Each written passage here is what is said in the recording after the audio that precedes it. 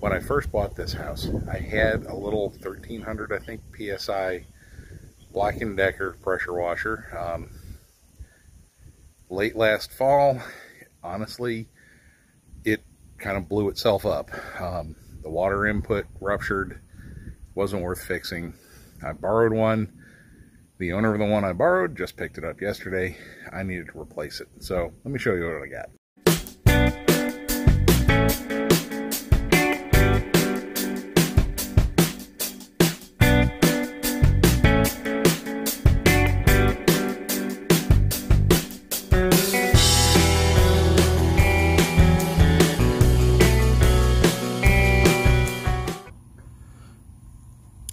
Okay, well, we have our box opener, otherwise known as a butter knife, and this is well taped all the way around, and there's the neighbor's dog. Well, I want to apologize. I don't know how far I got in the unboxing and assembly before my camera cut out, but here it is assembled. I want to show you some of the interesting parts of assembly. I didn't even look at the manual to assemble it because it was so dead obvious.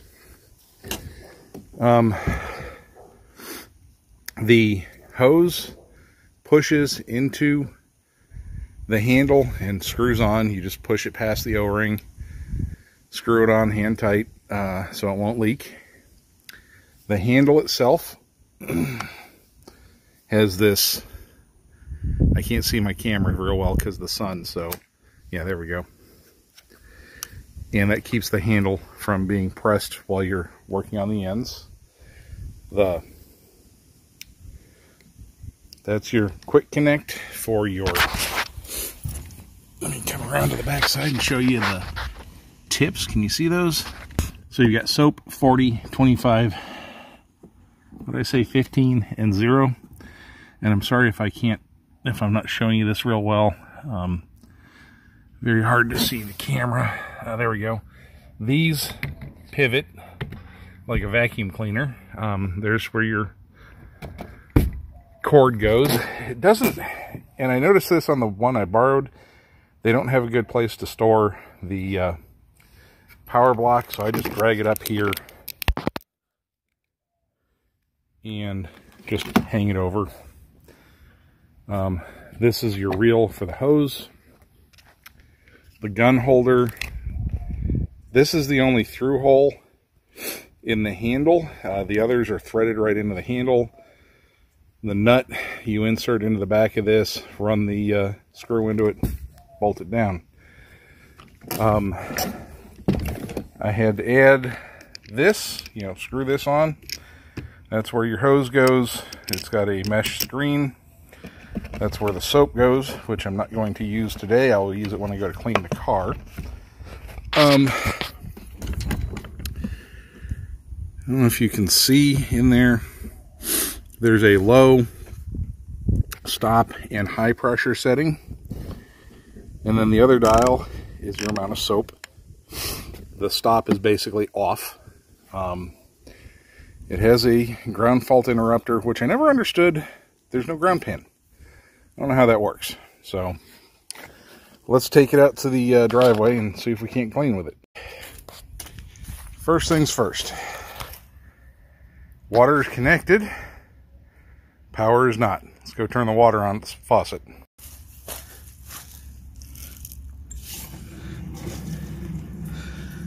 All right. Water's going. Yes, I really need to clean up my flower beds. Okay, water's in. Let's power this up. A good demonstration of the pressure washer's function. The birds in the tree next to my driveway have had a little, problem. I need to clean this off the car. The tank on the pressure washer has been given some soap. I'm just using the standard turtle wax car wash. Just car wash liquid with wax in it. So what we're going to do, turn it on to high and let it pressure up. I already have the 15-degree wand on it. We're going to wet it, you know, try to pressure blast it, and then we're going to soap it, and then we're going to rinse it. So we have the 15-degree nozzle, and it's oriented straight up and down.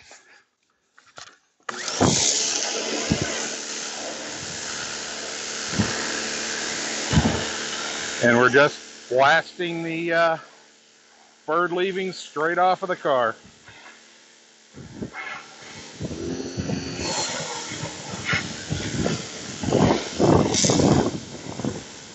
Okay, that's good and wet. We set the handle in the lock position and pull the collar on the quick disconnect out and draw the tip out.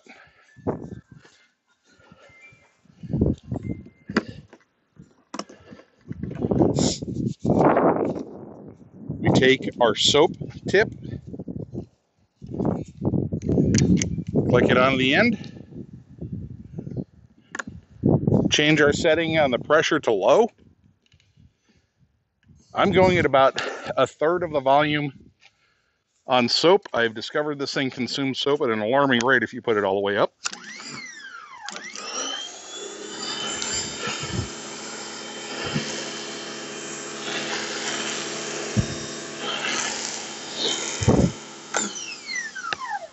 There, we're good and soaped up.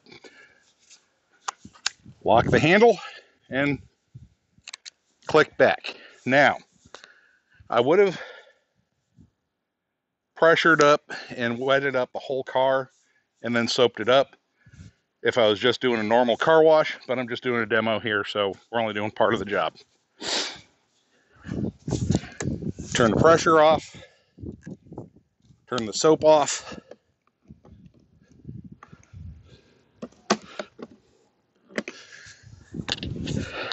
Take the 15-degree nozzle back, click it in, turn the pressure back to high, kick the lever off,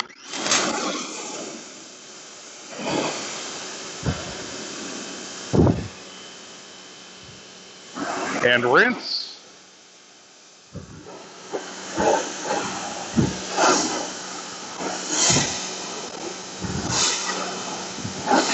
Until the soap is no more. Long story short, this is turning out to be an invaluable tool for the house. I'm not sure it's up to snuff for professionals. Professionals really are going to need a much higher pressure gasoline powered unit. I don't want the maintenance of the additional engine. For me, an electric is ideal, and actually for a lot of folks, electric's going to be really the only way to go.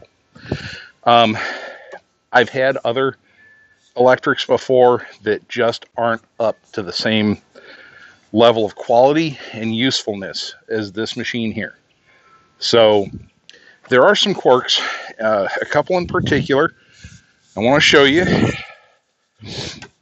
The hose in particular is rather stiff. The pressure hose, it has to be able to withstand the pressure, but it's also very difficult to wind up.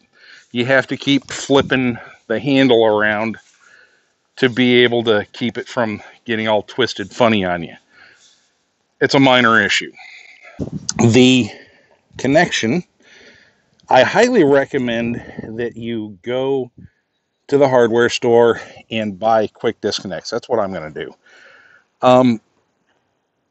I would go all with the same brand so they all fit correctly. I believe Gilmore is probably the most readily available, at least in my area. There's other brands. I'm going to get a Gilmore set because they're easily available and I've used them before, had good luck with them. This coupler is very difficult once you've pressured the system. it's very difficult to get it to unscrew. Not sure why, but a quick disconnect will solve that problem. Lastly, the hose winder itself, it's just a big hook. Nothing necessarily wrong with that, other than, like I've already mentioned, the hose itself is very stiff and not super easy to wind up. Hey, deal with it. My procedure here is to power it off, turn the water off, and then squeeze out the handle and let the pressure bleed off as best I can. Take the water hose connection off, and then wrap the cord and the pressure hose up. So hopefully that's the information you need. And well, thanks for watching. If you like what you saw, remember, if you like my videos, remember to like, share, and subscribe to my channel. Feel free to go back into the old catalog by clicking my channel and then clicking on the videos link. There's lots of decent stuff back there you may be interested in. And like I always say to you folks, be busy, be productive, be safe, but most of all, be blessed. I'll talk to you later. Thanks for watching.